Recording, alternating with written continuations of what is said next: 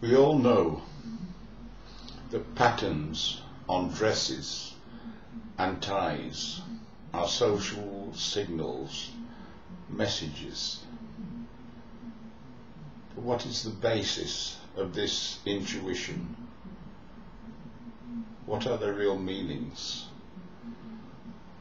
Entoptics are patterns we see in our mind, in our mind's eye, and they correspond to the different brain areas in modern parlance, but actually to the 10 dimensions. But we needn't worry our pretty little heads about that. Now we must just deal with the fashion, the patterns and the mixed messages. Now the first entoptic, the circle with the central dot, is a cow entoptic. Is a breast, a circle with a central point, which is the zero dimension, the point. It is a point. And as we move in and out of focus, so we get a point surrounded by a circle, which is the signal entoptic, the signal that we follow, the point that we're focusing on. And this pattern is in the polka dots. The polka dots, the polka dot ties, the polka dot bikini, the polka dot dress. And this is the pattern. The polka dot is essentially a breast. It is essentially attracting attention. It is essentially the imagination. It is essentially trancing us out, blissing us out into that childish newborn of seeing the breast, the promise of food. So very seductive, very hypnotic, maybe deceptive. The polka dot, those points, the imagination. So someone wearing a polka dot tie may be trying to deceive, or maybe trying to wing it and just be imaginative and response, but trying to hypnotize, trying to trance you out, just the same as the Sun uses a breast on page 3 to indoctrinate with the political line coming from the palace on page 2. So the polka dot is essentially, you know, the childish, the group thing, conformity, but at the same time wanting to impress and to attract attention. This is the polka dot. When that point moves, we get a line, the number 1.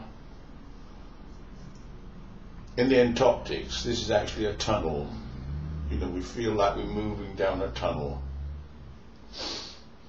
or moving through space, moving through time, moving forwards, moving in the line of ideas, of logic, of sustained reasoning, moving in the line of our ancestors, our mothers and fathers and their lives, and our continuing life.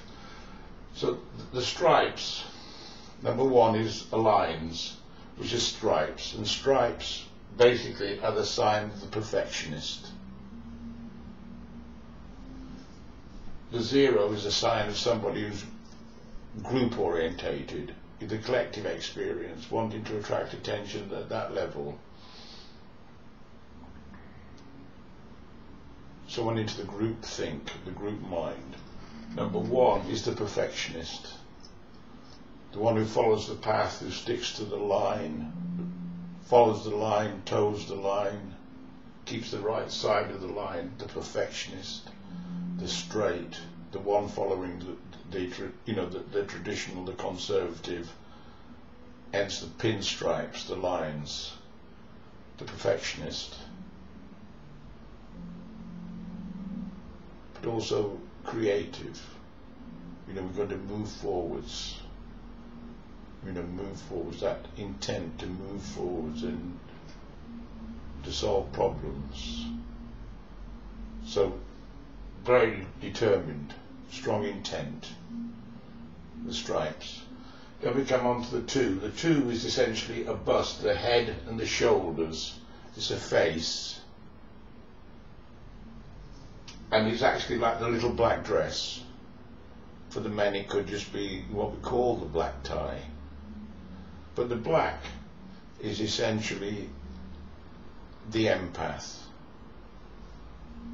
the mother, the one who cares. So it's a mother figure trying to use her maternal mothering instincts to seduce with that little black dress. You can pour your feelings into me. I'm a black hole, empty, ready to absorb you. I need you. I have no thought of myself. I'm ready for you. I care, I understand you. I will be your sister, you're a sister, I will help you. This is the meaning of the black dress. The 2, the faces, so we could see faces as well on a pattern. If you see a tie with faces on, it's the same thing about being understanding. I understand. I'm your equal. I'm your mother. We come on to the 3. A 3 is really an Om sign. The 3. And it's a wave, seen as a cross-section, a surging wave. These are waves, so you get dresses and ties with wavy lines on. Or it can be concentric circles. Concentric circles. You know, like a target. And the 3 is basically the Om sign, and Om is basically home. So it's basically the diplomat. This is associated with a sense of smell. Someone who's flexible, who's diplomatic, who's tactful, who's discreet, who's flexible, who's fluid, who will make you feel at home. This is the wavy form, the waves, any wavy lines. Homely, homemaker, calming, soothing, everything back in its place, at home, feeling at one with everything, at peace with everything, not being disturbed, someone who's diplomatic, tactful, not somebody who knows you. This is the wavy lines. Then we come on to the rectangles. Now the entoptic, that 4 is actually a clock, the hands of a clock.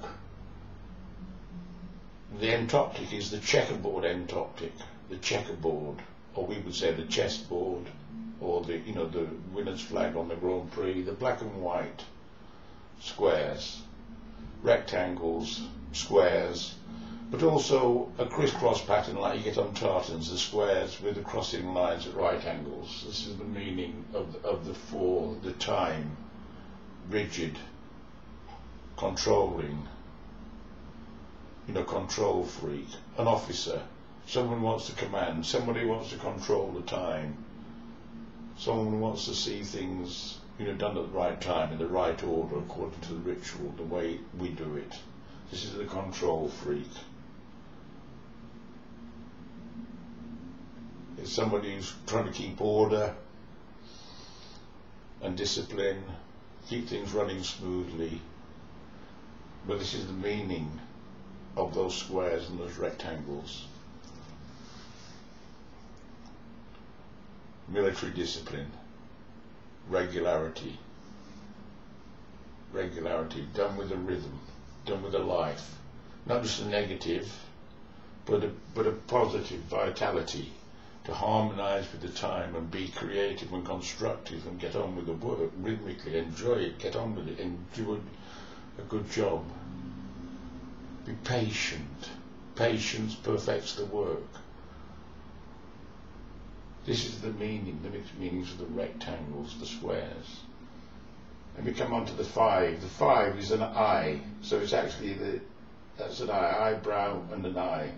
and is the observer. So there we have the stars and the rays, the radiating lines, the rays that we get when I screw up our eyes, or the stars, seeing stars. The stars is a sign of harmony, of art.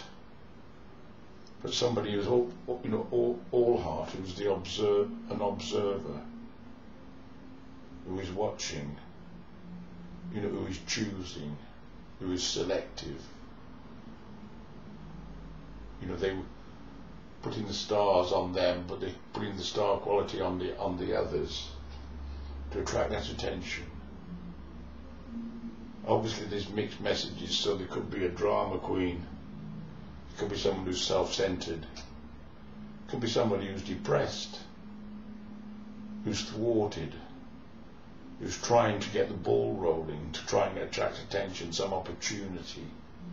This is the meaning of the stars. I want to be a star.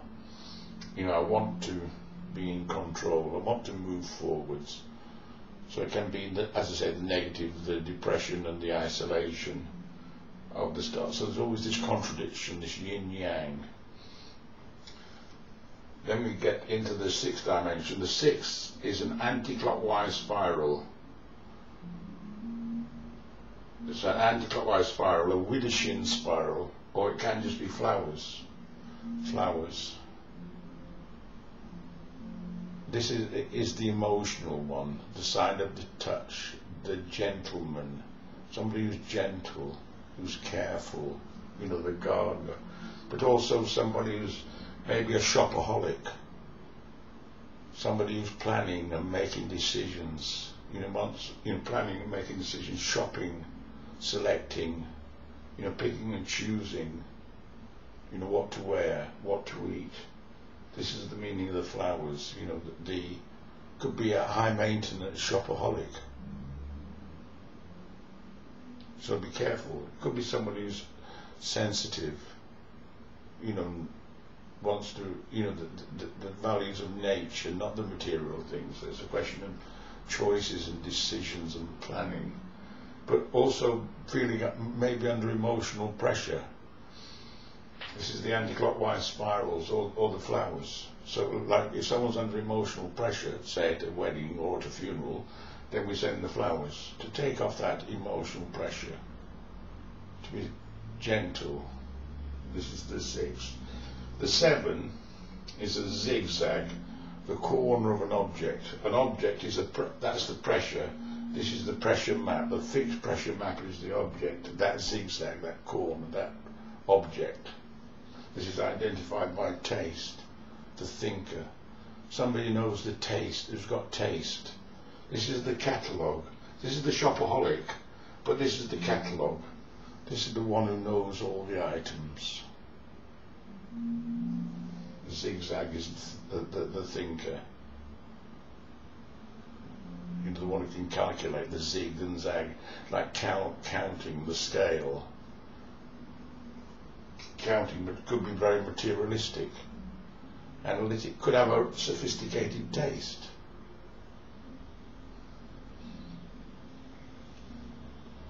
This is the zig and the zag, somebody who's counting, somebody who's materialistic, somebody who knows the score, the inventory, all that's available, all the objects. Then we come on to the 8, the flames. Obviously, this seems to be rarer as used as an entoptic. As a flames, it's, we all know the entoptic of flames. The Christians use it to frighten us with hell. It's our sexuality, so it can be associated with like shimmering. So you could get and purples. This is purple. Any purple shimmering, but any shimmering tie, is to do with the flame. This is to do with the hunter, the one on a mission. Somebody on a mission, somebody on the hunter, a seducer, the chivalric knight going to rescue the maiden. But the hunter, somebody on the prowl. This is could be, as you say, a sexual predator. It can be, somebody who's, a musician. in with the music, in the sound of the 4. And then finally the 9 is the clockwise spirals, which again seem to be quite rare. Sometimes they're a big clockwise spiral. This is somebody who's down to earth, who's disciplined, has got good posture. This is the actor. Somebody can jump to it. Somebody can act the part. This is somebody who gets the job done. The pattern can also be any complex interlocking pattern. This is the material world, the world that we're living in, the now. The flow, the real reality, the flow of things, the organisation of things, what we've got now. Somebody who acts in that flow now, somebody who's like spontaneous in that now, would have that clockwise spiral.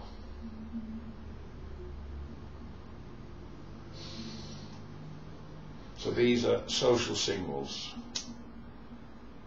that we send to each other that correspond with, as I say, brain areas, or more correctly, the dimensions of our projected reality of our minds, the 10 dimensions of string theory, of the world, of life, of consciousness.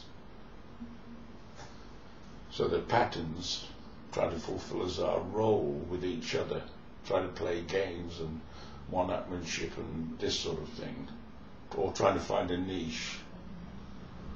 And so this is the significance of these patterns. And why? Because they're entoptics, but they respond, they echo within our own nature.